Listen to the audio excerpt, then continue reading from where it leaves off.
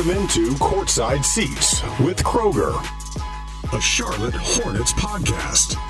Here he is, Chris Kroeger. Welcome in, special bonus episode of Courtside Seats on a Friday as we try to unpack what went down in what we thought was going to be a pretty wild, crazy, unpredictable 2018 NBA draft. It certainly lived up to those expectations. Hornets were on the clock at number 11. Until they weren't, because they draft Shai Gilgeous-Alexander, trade back a spot with the Clippers, and in exchange pick up a couple of extra second-round picks and get their selection. And Miles Bridges, the wingman out of Michigan State. And then you go back and you make some other trades. You get another second-round pick, 34th overall by way of the Hawks in Devonte Graham. Raleigh kid, played his college ball at Kansas. Big 12 Player of the Year a year ago. First-team consensus All-American a year ago as well. And you get that international flavor as well. 55th overall selection goes by way of Arnoldas Kulboka of Lithuania, played in the German league a year ago. So the Hornets covering a lot of bases in the draft last night, and so we got a lot of ground to cover. Of course, it calls for a special edition of the podcast, Courtside Seats with Kroeger. I'm Kroeger, and of course, don't forget, you can subscribe, download, rate, review for us in Apple Podcast. Just search Kroeger, just search Charlotte Hornets, and you can even search Courtside Seats. Make sure you download, subscribe, and review, and we appreciate that in Apple Podcasts. Of course, you can find us on Hornets.com. and the Hornets mobile app, as well as our official Charlotte Hornets YouTube page, so subscribe to that as well. We're going to talk to both draft picks over the next little bit, and President of Basketball Operations General Manager Mitch Kupchak going to take us through what went down last night in the war room for the Hornets on draft night. We'll lead it off. Our first conversation with the man who went number 12 overall by way of that trade with the Clippers last night, Miles Bridges out of Michigan State. Well, we got the number one pick, well, at least in the first round for the Hornets, 2018 NBA draft, and he comes in a swap. Hornets trade down a spot, go to the Clippers. Shai Gilgeous-Alexander goes, and it's a little confusing, and so that's how draft night is, and so we welcome him in, Miles Bridges. Miles, how you doing, man? It's good to see you. I'm good. Good to see you, too. It is confusing, right? Like, for you as a player, and you're sitting there, and then the Hornets draft Shai Gilgeous-Alexander, and then the Clippers, and you get a trade, and your name is selected. Like, how long for you before the dust settled where you realized, okay, basically the Hornets selected me last night? How long did it take before you kind of figured everything out? Oh, well, I kind of picked it up after Shai got drafted. Yeah. My agent, he told me, he was like, yeah, you're going to the Hornets. So I was happy. I was just blessed with whatever team I was going to, for sure. Well, you had your whole family here, you had your whole contingent here, and you're really close with your mom, really close with your sister. So tears being shed last night. How emotional was it in the Bridges household last night? I don't know if my sister cried. I'm not a crier, though, yeah. So I don't cry like that. But not that there's anything wrong with that. Like, you want to cry. There's nothing wrong with that. Yeah. I just didn't cry. Just not in your DNA. But that's a special night, right? And you're really close with your sister, especially, right? So how just sharing that moment with them last night, even today, being here and just going through everything, how cool has that been? It's definitely cool just bringing them out, bringing them to New York, bringing them to Charlotte, everywhere with me, I mean, because they helped raise me. So for them to be here with me right now is definitely great for me. When was your first memory of basketball? Either where you were watching or around the sport and you thought, yeah, I want to do that. That looks fun. Do you remember when, like, your earliest memories of basketball? I would say just me playing in the backyard. My dad getting me a hoop. Me playing with the older kids. That's my earliest memory of basketball. When did it become? Because you love the game. Like, that's the scouting report is. You're a worker. You eat, sleep, and breathe basketball. Coach Izzo said that about you. So when did that kick in for you? At what age where you realized, man, I just want to commit everything, all my free time, everything I'm doing to the game of basketball? I'll say the third grade, because that's when I was playing. I was in third grade playing with sixth graders, and I knew I had a talent for basketball. So I started dedicating it to basketball. But eighth grade is when I really think I broke out, and I thought I could actually make it to the NBA. Even then, at that age? Yeah. Why was that? I don't know, maybe because I could dunk. You were playing, correct me if I'm wrong, you were playing center at that time. Is that right? Early on, because you were so, at that age, I guess. In eighth grade? Yeah. Or I guess early in high school, because you were so big. I was a center, but I was handling the ball, bringing the ball up the floor. So yeah. I don't know what you would call that. Yeah. But back then, so that even seemed beyond just a dream. You really thought, man, I'm good enough to do this. This can happen. For sure. I mean, that was a dream that I wanted to happen. I didn't know if it could happen, but that was definitely my main dream. And then, so you go through Flint, and you're proud to be from Flint, Michigan, right? Mm-hmm. That means something. You say, I came from Flint, Michigan. That means something to you. Definitely proud to say I'm from Flint. They raised me. Yeah. And that's the reason why I have the toughness and the mindset that I have now. And then you go from there to another tough area because you go to Huntington for Huntington Prep, right? That's where you go play your high school ball for a little bit. So that's West Virginia. That's another blue-collar area. So, like, you move from blue-collar town to blue-collar town, but that's kind of where things took off, right? Like, you went to Huntington Prep, and that's where everybody was trying to chase you out as a recruit back then. Definitely. Huntington Prep, I went there to get away from distractions, to play top competition. And that's when I really started hitting the weights, start getting my body right. So that's where the NBA body, that's what people were saying. I was just dedicated just to get better because going into my sophomore or junior year, I wasn't ranked. So I wanted to play all the ranked guys and show them that I deserve to be on the list. And that ended up setting me a great spot with the NBA. So I'm just happy that I was able to do that. You played AAU ball, right? Yeah, I played AAU. Did you play? So, I mean, you hear a lot of people talk about that now of AAU ball. It's kind of ruined basketball because now guys play so much and they lose a lot. And so that passion for winning and the hatred for losing isn't as there. The guys are too friendly now. They don't have that. Do you feel that that's true, or is that like, or do you run counter to that? Like, is your personality one where you're like, nah, I want to go at guys. Like, I want to compete and I hate losing. True. I mean, guys are too friendly nowadays. Especially on the court. Yeah. Can't be friendly on the court because once you step in between those lines, that's when it's dog eat dog world, what coaches would say for us. But after the game, I mean, you can be cool, but not during the game. But you think you think there's something to that with the AAU game? Yeah, I could see that. AAU is definitely becoming more and more friendly. People are playing more and more free. Yeah. More isolations. I feel like they need to get back into basketball, playing basketball the right way. I think after my year is when it stopped playing basketball the right way. Competition started going down for sure. So you go to Michigan State. Who else was chasing you? You were a top 10 recruit. You were a 5-star recruit coming out of Huntington Prep. So who all was hot and heavy? Kentucky, right? Kentucky, Oregon, Duke. Kentucky, Duke, Arizona. Those are some blue bloods you're talking about right there. Yeah, Arizona, Kansas. Michigan State. Kansas, yep. And then we were second. Yeah. So what led to choosing Michigan State? What led to you choosing to go play for Coach Izzo? Just a family environment. When I took my visit there, that's the most comfortable I felt within all the colleges. Coach Izzo made me – I mean, I was 45 minutes away from home. Yeah. But I never actually went home. That's how much of a home environment it felt for me. My teammates are great, and Coach Izzo just brought a winning attitude. And so you have a great freshman year, and you come back, everybody's saying preseason team of the year, national championships, player of the year, all that stuff for you. You guys had another great year. Yep. But, you were great because you made room for Jaren Jackson to do what he did as a freshman, and you guys had a great year. But it's almost weird, like we're at a place in the NBA now where, okay, you had a great freshman year, you came back for a sophomore year, what's wrong with you, right? Like, do you feel like people are saying that about you, like, oh, you should have come out as a freshman? But it's weird because I feel like we kill kids now if they come out as a one and done, and then you go back and you go do the team thing again. We say, well, what's wrong with you? You should have come out as a, you know what I mean? I feel like for you, I almost feel bad at times because you can't win with people, right? Like, and I don't know if you worry about that. Sometimes you just got to play your game and trust the process. But yeah, I definitely don't try to please people. Guys are pulling me back and forth, and I feel like I made the best decision for myself. I just feel like they don't like the two and done guys. Yeah. Because the freshmen coming in, they're so excited to see how they play, and if they have a good year, then they can be like, oh well, he's 1 year older than him, he's not going to do anything in the NBA. But that's the one and done rule now. That's how people think. So I mean, I feel like I did great for myself. But you're a better basketball player today than you were 12 months ago. For sure, definitely. And it's a lot of it's what, mental. That's the like just the comfort around the game, knowing the game better. Yeah, the IQ. Definitely mental. In college, you have to be physical too. So I mean, I like physicality. I love contact. I played football when I was a freshman, so I love contact. And I think that's helping me in the NBA because the NBA is a physical game. Yeah.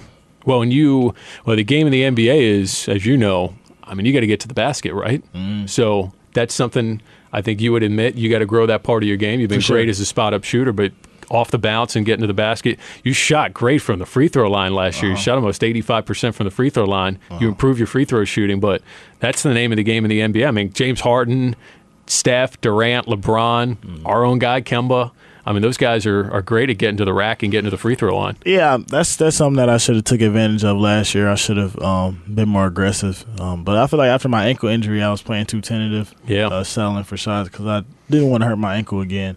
But I feel like towards the end of the year, that's when I start going to the mid-post, getting to the basket, getting to the free throw line, and my free throw numbers definitely increased tremendously. Well, and you dropped, 20 pounds since the season's ended? Yeah. You look good. Yeah, appreciate it. I asked you, I was like, did that come off in a hurry? Like, what happens there? It's just diet and exercise, right? So does it just come off in a snap like that? Yeah, strict diet and exercise. It's hard to stay on a strict diet. The exercise is easy because, like I said, my work ethic kicked in, but the diet was hard, though, for sure. So you're already one of the explosive players in this draft. You can get to when you're up there, you sky above the rim. Yep. What's that do for your game, changing your game, just losing that weight? Where's the immediate impact in that way? I definitely feel quicker. I don't get tired as easy. I could get a little bit higher off the ground than I could when I was 240, definitely. But, yeah, I feel like that helped me tremendously. I don't know if you want to start lobbying yet. I mean, we got a long way to go. I know you haven't even had a practice here yet, but, the All-Star game's here. Yeah. So, just saying dunk contest, Charlotte, we need a Hornets representative. I mean, it's just, if we want, we can start the campaign now. We can just get that rolling right now if you want. Yeah. Is this too early to think about that? I feel like I'm more of an in-game dunker, but okay. I know I'm going to warm up to it. It's a lot of good public. It's good for the public for sure. All right, well, three-point shooting, something obviously you're known for. I think you shot, somebody had pulled this stat. You go back and chart, I guess, your numbers when you shot from NBA range last year, shot like 36%, so that's a good building block. Yeah, and you love to run off screens, man. I watch you, you're just like, you never stop moving out there. You're always working off cuts and screens and down and pin downs. You're just always moving out there on the court. That's something that I tried to learn in my second year. I seen Klay Thompson do that a lot with the Warriors. Steph, they come off a lot of screens, and I seen how successful they were off it. So I was like, that's how I learned how to read the defense coming off screens. Yeah. Ball screens too. But it was tough at first trying to get used to playing like that, running around without getting tired. Footwork was a big deal. So that's something that in my game that I improved in my second year. What are you? What do we call you? Are you a 3 or a 4? I don't know if it even matters. Are you just a forward? What is Miles Bridges? I was just playing 2, 3, 4. Yeah. I really don't feel like I have a position. Anywhere on the floor, I feel comfortable. Yeah, for sure. All right. Well, you talked to Michael this morning, Michael Jordan. Yeah. Face to face. Yes. Was that what goes on there? I don't know. I really don't know how to explain it. He's the GOAT. So just me coming in, meeting him, it definitely was surreal to me. But that's my boss now. Yeah. So I got to please him, make him happy. Do you remember actually saying anything, or you just it's just your memory is just being in the same room with him for a few minutes? I just remember saying, yes, sir, yes, sir. Whatever you need, Mr. Jordan. Yeah, for sure. So, I mean, if you're going to get asked this, who's the GOAT, right? You grew up a LeBron fan. Wow. I mean, there's only one answer to this, right? Yeah, but Michael Jordan, I don't know, him, Michael, Kobe, and LeBron. That's your top 3. If you're ranking right now, that's your top 3. Yeah. In that order? Not in that order. What's your order? I don't have an order. You don't have an order? You're just putting them all in the same grouping? Yeah, definitely. Okay, I feel like Michael's always got to be 1, and then you can do whatever you want behind that. Yeah, that's what we'll do for Charlotte Hornets business purposes. That's what we'll say. All right, well, look, man, you've been just running around these last 24 hours for you. I mean, they've got to be the best 24 hours of your life, but it's been crazy, sure. right? Yeah, it's gone by so quick. Crazy. Yes, sir. It's been crazy. All right, well, we got to find you. You're a Bojangles fan, apparently. Yeah. We got to find Bojangles, an official sponsor of the Charlotte Hornets, by the way. So we got to get you some Bojangles. What have you had from Bojangles before? Like fried chicken? Fried chicken. On the bone? Or yeah. Okay. Well, when I'm feeling like it, I'll get Bowberry biscuit. Okay, now you're speaking my language. Yeah. Chicken Supremes. Have you had the Chicken Supremes? Chicken Supremes are good, too. Woo! You're getting me anxious to go to the airport. Oh, look, you go chicken supremes. You make sure it's a large. You get the chicken supremes, the seasoned fries. Seasoned fries. Woo! That seasoning on the seasoned fries. What do they put in that stuff? I don't know. Do you get honey mustard or barbecue? Honey mustard. I get both. Okay. Hey, I'm not mad at that. That's okay. Yeah. I feel like Bojangles has the best honey mustard you've ever had in your life, right? Definitely. Yeah. You get the sweet tea?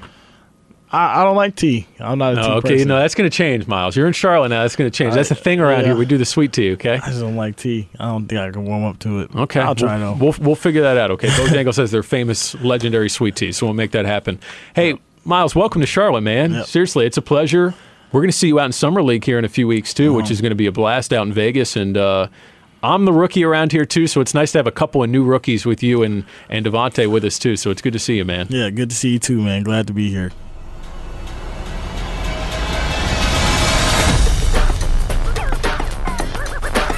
This is Courtside Seats, a Charlotte Hornets podcast. Chris Kroeger with you. Of course, you can download and subscribe on Apple Podcasts. Just search Courtside Seats. You can search my name, Kroeger, Kroeger, and make sure you're downloading, subscribing, reviewing. Tell a friend if you don't mind as well. And it's our special bonus episode on this post-NBA Draft Friday. We've talked to Miles Bridges, the first-round selection for the Hornets. The Hornets had 2 second-round selections. Arnoldus Kubulka, the 55th overall pick by way of Lithuania and the German National League. Mitch Kupchak said that it seems like it's probably going to be a few years before we see Kubulka over here in the NBA. We'll catch up with Mitch Kupchak coming up in just a little bit. We'll continue our conversations with these draft picks. They were in the building at the Hive today, getting used to their new home here in Charlotte. And this guy doesn't have to go that far. A Raleigh native, drives a few hours down the road to come to Charlotte, played his college ball at Kansas, Big 12 Player of the Year this year, a consensus All-American as well, and that second-round pick by way of trade with the Atlanta Hawks, 34th overall, Devonte Graham out of Kansas. All right, we got the second-round pick for the Charlotte Hornets in last night's 2018 NBA Draft. Actually, there were 2 of them. One of those guys, he's actually on the other side of the country. This guy is right in our own neck of the woods. We got Raleigh native, Kansas Jayhawk. He's proudly repping his KU Jayhawks on his tie. He's wearing that blue suit as he comes in today. Devonte Graham, the 34th overall pick in the NBA draft. Devonte, welcome to Charlotte, man. What's going on? How you doing? I'm great. You're running on E. That's okay. We can say that. It's okay. You're running on E right now. I am. I definitely am. But this is one of these days where, an hour and a half of sleep last night? Yep. You're okay with that? This is one of those days. This is a day you're going to remember for the rest of your life. You got to be okay with it. You got to.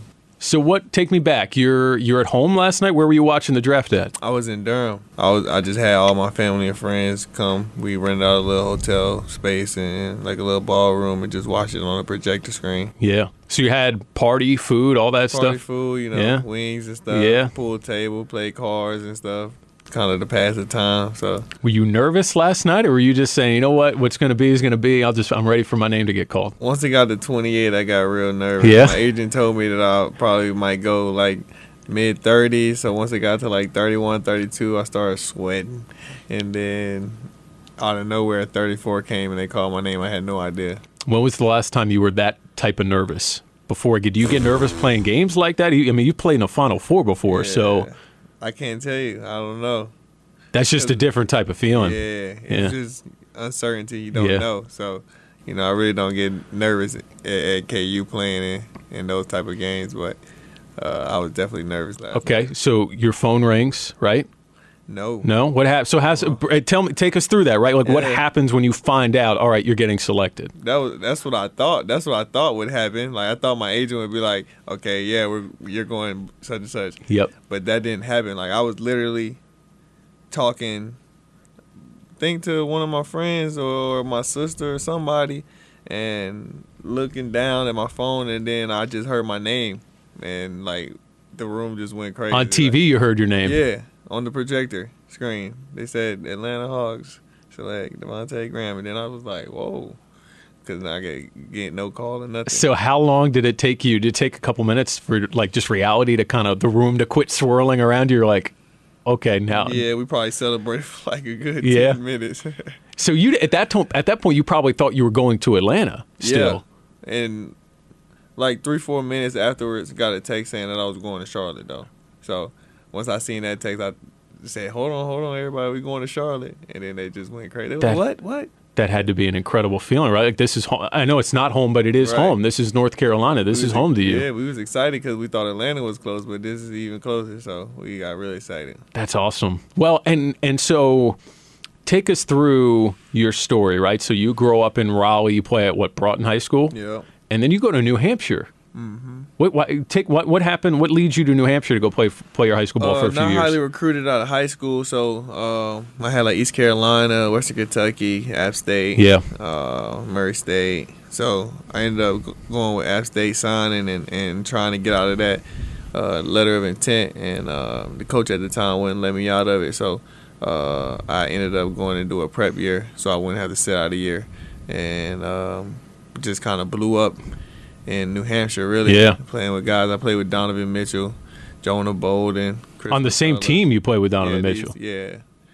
Isaac Copeland, Jared Terrell. So we had won the national prep championship game. So we had a nice little squad. So you guys rolled up on the floor and people were like, I ain't messing with this team. Yeah, we was definitely like that. Now that I think about it, like if I look back and realize that what kind of team we had, we were stacked. Did you think that at the time? Like, okay, some of us are going to go play high-level college ball.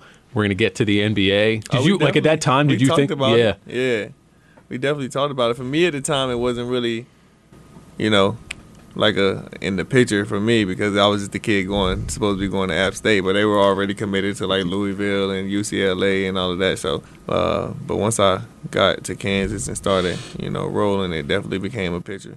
So it's funny, you got a way about you. Like you kind of got an aura, a swagger about you. You got your hair. I am so jealous of your hair, by the way. Like your suit, the tie, everything. Like you walk into a room, like you command presence. And I've just met you in the last few hours, but you've got that vibe about you. And Bill Self said that to you, right? Like, hey, you come to Lawrence, and you're gonna be a rock star here, right? Yeah. Like you got the personality, the way you play, all that stuff. They definitely told me that when I first got on campus.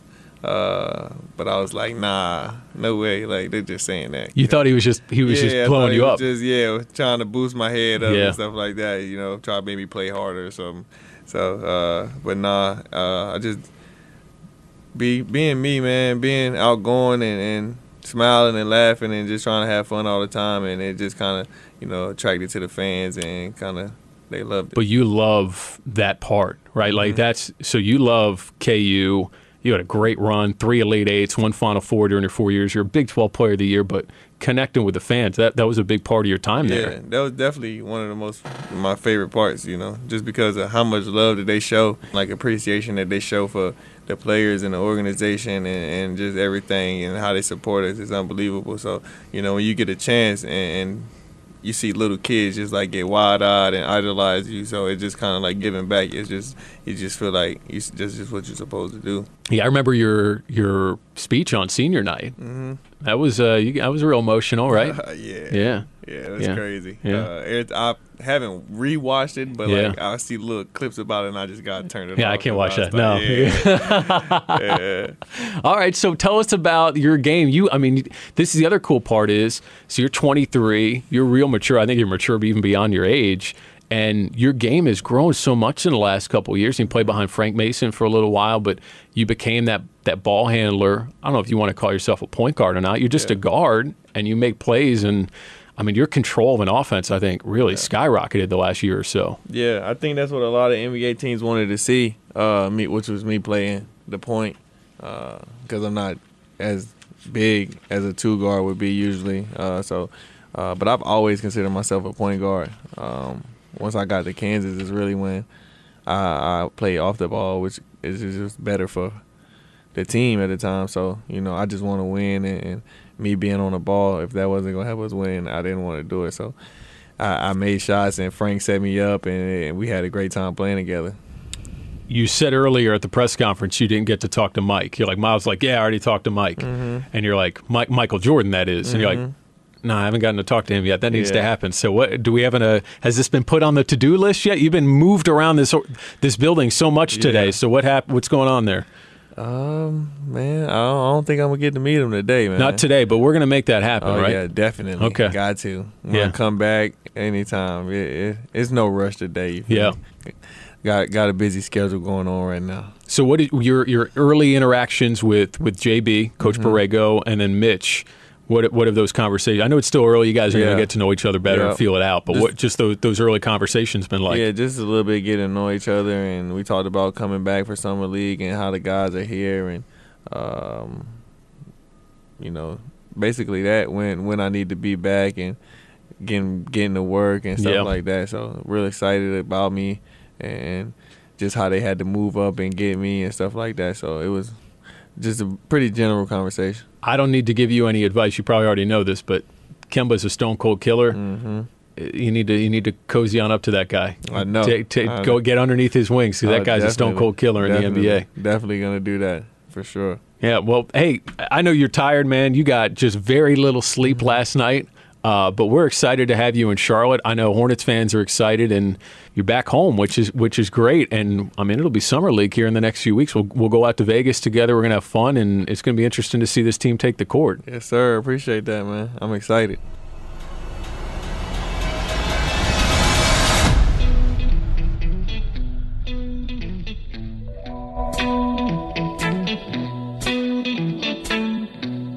We're rolling along special bonus episode of Courtside Seats. Chris Kroeger with you on this Friday off the NBA draft last night. Of course, DeAndre Ayton goes number 1. Marvin Bagley goes number 2. Maybe the first major thing that seemed to throw everybody for a loop was Trae Young going at 3 by way of trade with the Mavericks, who took Luka Doncic at 5, but he actually went number 3 to the Hawks. So you get that swap in between. You got some movement as well. Mo Bamba going to the Magic. Kevin Knox going to the Knicks. You had Colin Sexton in there to the Cavs as well, and that's where you started to see the board set up for the Hornets at number 11 overall. And they select Shai Gilgeous-Alexander before swapping picks, dropping back a spot with the Clippers last night, and getting Miles Bridges in the process at number 12, picking up a few future second-round picks as well in exchange, and using some other second-round picks to trade back into the second round at 34 to get Devonte Graham out of Kansas, a Raleigh kid. So the Hornets getting that done, and also, again, 55th overall,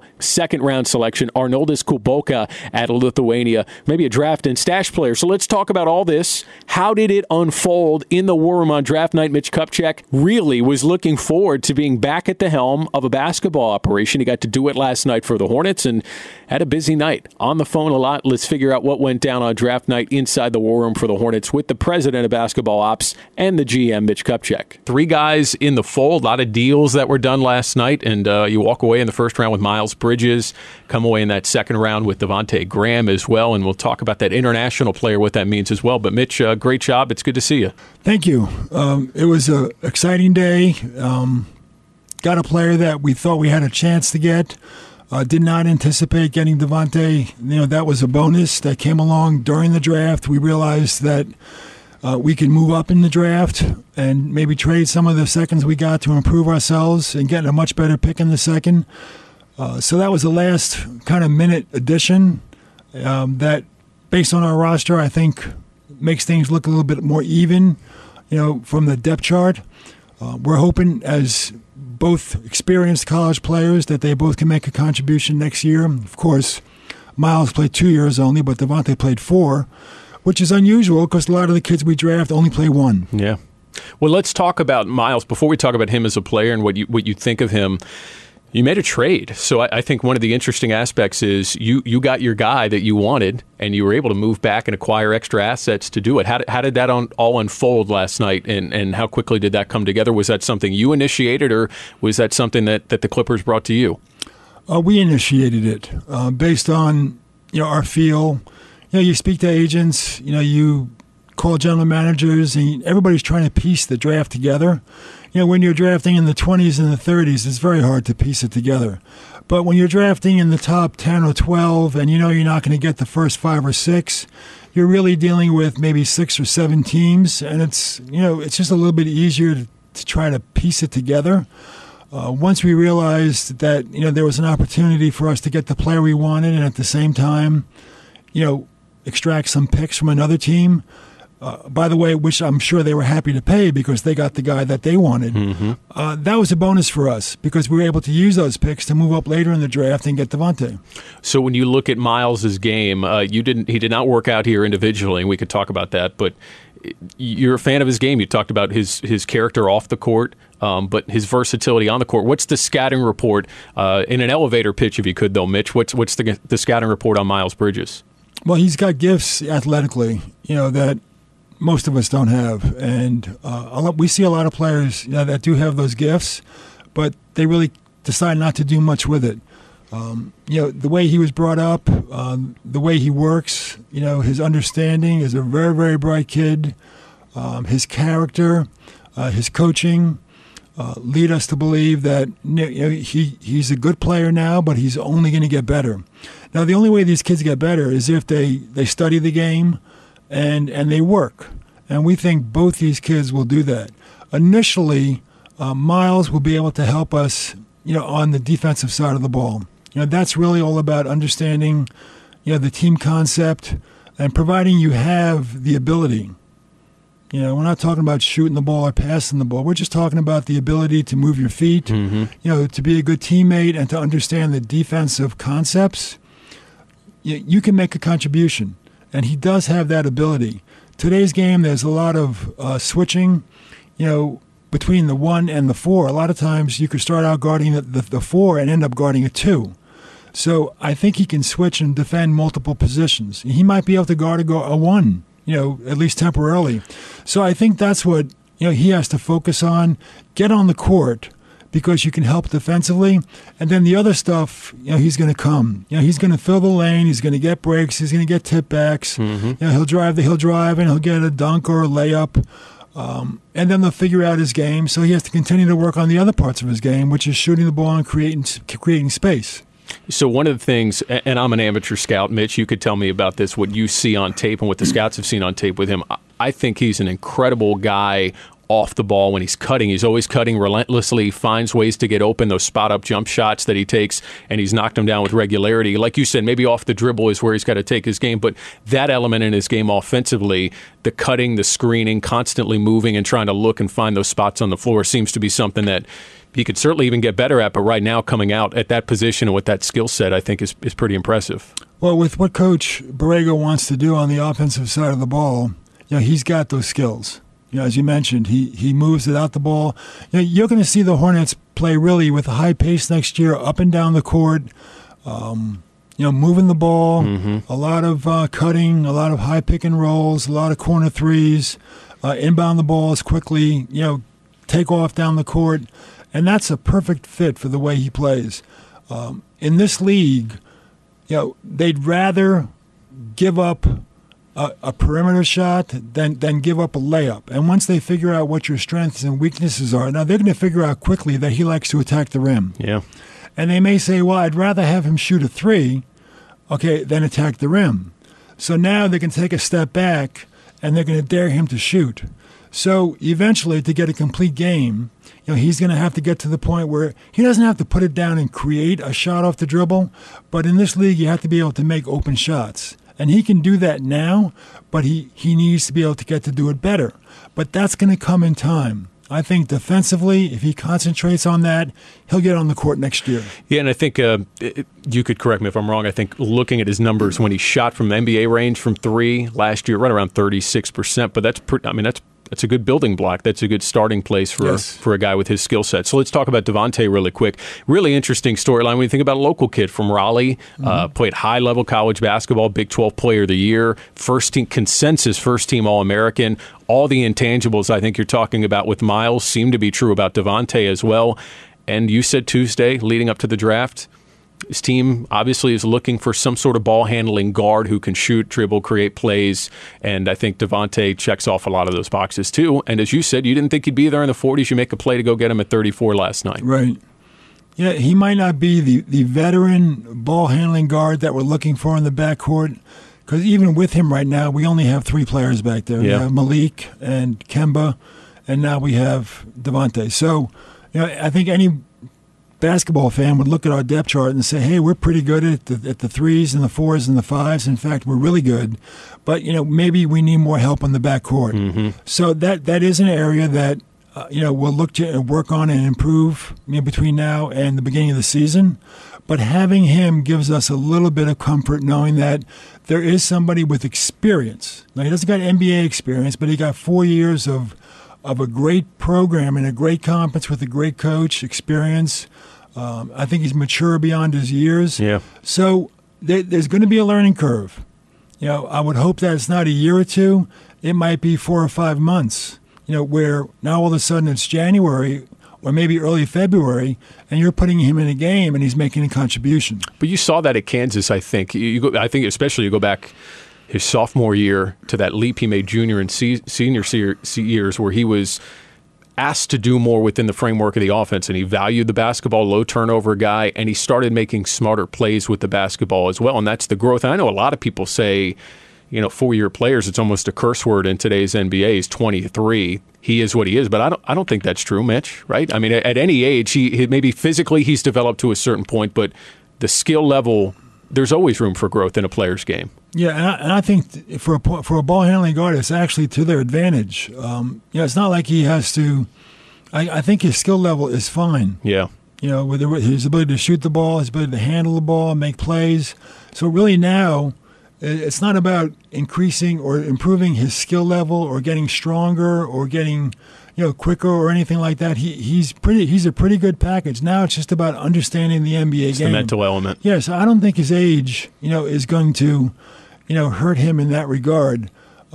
With some of the younger players, who are 18 and 19 years old, they've still got to grow into their body, and that is going to take some time. I don't think his age is going to hurt him. It might actually help him getting in front of the curve.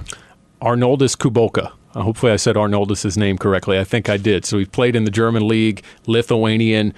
How would he have been on the radar for this team?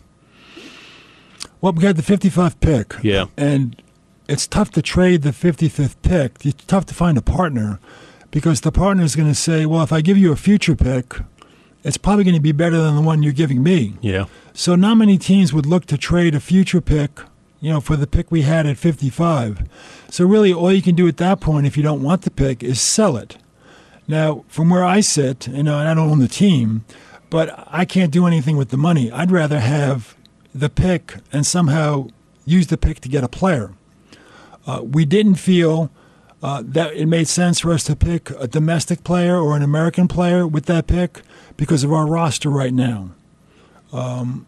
So if you're not going to use it for a domestic player and you want to use the pick, the only thing left really is to find a player in Europe that you're comfortable with. Now, we would not have drafted him yesterday if we didn't feel really comfortable. We probably would have ended up selling the pick. Mm-hmm. Otherwise, you get stuck with the pick, or you draft a guy from our country and you bring him to camp, and even if he's good, you got to cut him, which is just a waste. But there was a guy that we targeted throughout the draft. In fact, we spent a lot of time on him the last 3 or 4 days, not only watching film, but talking to his representative and make sure that if we did draft him, he would be agreeable to spend a couple of years, at least a year in Europe. And we'll go watch him. We might bring him to Charlotte, to visit. I think it's remote that he would play in Summer League, but all those things are possible. So we're just hoping that we could keep him over there for a year or two. He's only 20, and maybe he gets better, and maybe one day he's on the Charlotte Hornets. Do you ever envision a scenario? I know you say it's not going to be this year, but is there a scenario where maybe he's a candidate for the Swarm in the G League? Is he that type of player, or do you see that maturation process happening more overseas and then bringing him over to be a part of this NBA club? Well, he's a draft choice. Yeah. So if we do bring him here and we sign him, he is eligible to being sent down to the Swarm, and that would be at our discretion. There is another component, recently that's called the two-way contract that would make that a possibility also, which gives him an opportunity to not only come up to the Hornets but play on the Swarm, but actually be compensated more than he would be if he was just a G League player. Okay, so those are options. I don't see those playing out in the next year. That might be possible a year or two down the road. Okay. Mitch, we'll leave you with this. I know we talked over a week ago about just getting back in the rhythm, getting back in the flow. So being back in the war room last night, how much fun was that for you? Just on a personal and professional level, just to go through that process again. It was fun. It's a very, very exciting. It's very stressful because there's a lot going on. There's a lot of people watching. There's a lot at stake. There's a lot happening all at once. I mean, there was a period of time where there were 10 phones ringing at the same time and Buzz's on a phone and I'm on a phone and we're switching phones back and forth and there's people at the board. So it's a lot of action. It is to some degree stressful, but at the end of it all, when it got quiet, Larry Jordan and I and Buzz were sitting in my office about 1:30, 1:45 last night. And we looked at the last 5 or 6 hours and just said, okay, what did we accomplish and how do we feel about it?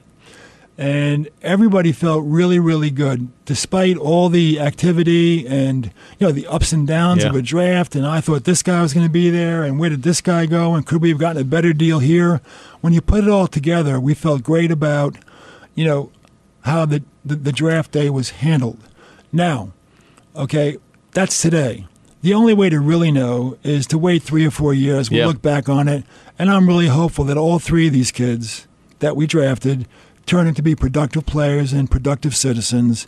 And the picks we got, I hope we use those picks wisely going forward. Well, it's just funny because what I've garnered to know about you through other people and just being around you over the last few weeks, you're methodical, you've got a vision, you're organized, you trust your work, you trust your people's work, and you look like a proud parent this morning.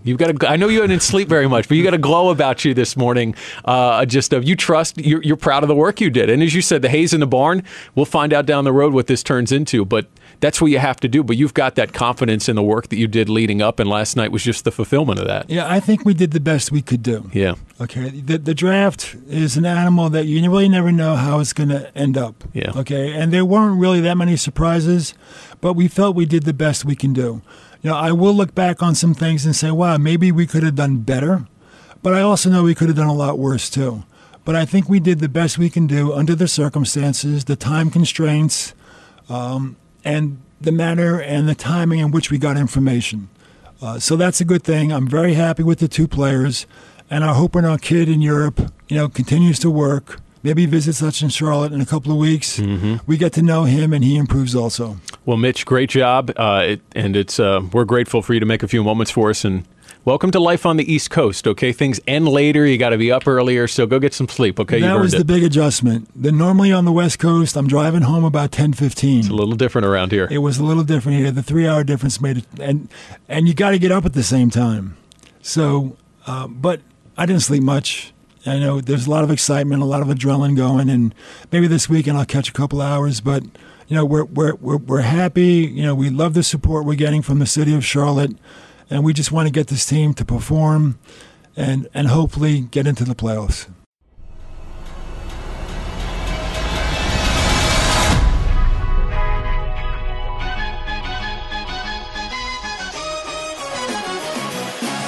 NBA Draft last night. It calls for a special bonus episode of Courtside Seats, a Charlotte Hornets podcast. Find us in Apple Podcast. You can search Courtside Seats. You can search Kroeger, my name, Kroeger. You could search Charlotte Hornets. Once you find us, hit subscribe. Make sure you're downloading and leave a review, and also spread the word. We're going to be dropping a new podcast again at the beginning of next week, and we'll just leave you with this. Not so subtle tease. He was in the building over the last couple of days. The original draft pick in Charlotte Hornets history. We had a long sit down with him going down memory lane and talking a lot of Charlotte Hornets memories. You're not going to want to miss that conversation. We'll bring that to you early next week. And as anything comes up, like draft night last night, we'll bring you some special bonus episodes in between.